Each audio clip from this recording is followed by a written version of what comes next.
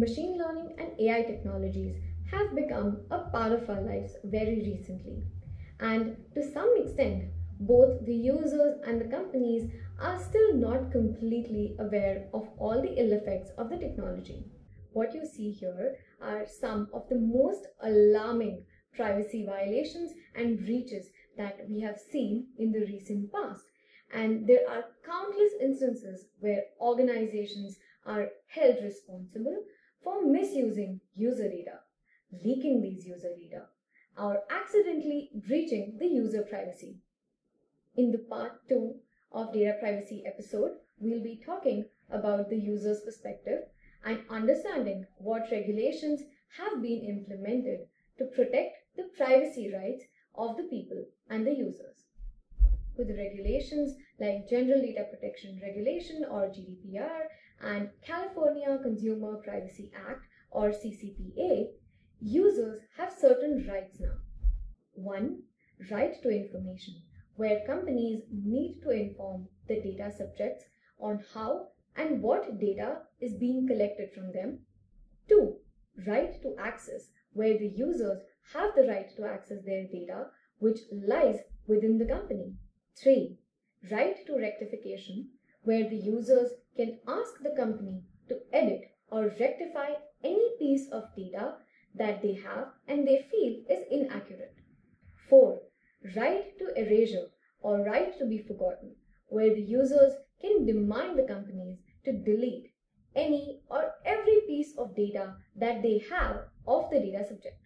Right to avoid automated decision making, where the data subject has the right to avoid being subject to any decision being made solely on the automated processing, including profiling, which might have procedures of legal effect concerning the user. 6. Right to restriction of processing, where the users can ask the companies to temporarily stop the processing of any data that lies with them of the data subject. 7. Right to data portability, where the users have the right to receive the personal data held by the data controller in any commonly used format and send that data to another controller or use it for their own personal purposes.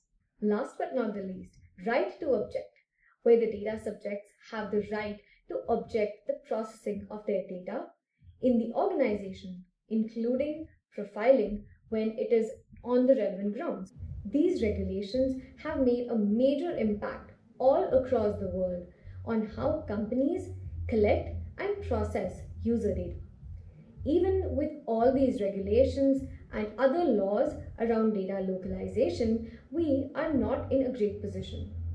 One reason why I say that is because of the lack of awareness. Users aren't aware of what they are signing up for. No one really reads the terms and conditions before they are creating a social media account, for that matter.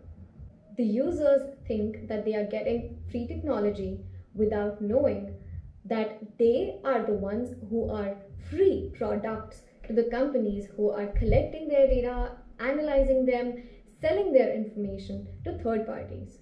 My concern here again is that we as users are unaware of what is being done with our data, what the companies are trying to infer out of this information, and what are they collecting from me. Companies are working hard towards building systems that could serve the process from their business viewpoint as well as users' privacy viewpoint. The companies are trying to balance what is called a data utility and data privacy on the same platter. One of the anticipated solutions is using federated learning systems, which I have been researching on. In the next episode, tune in to learn more about federated learning and how it works. Till then, have a good day and stay safe.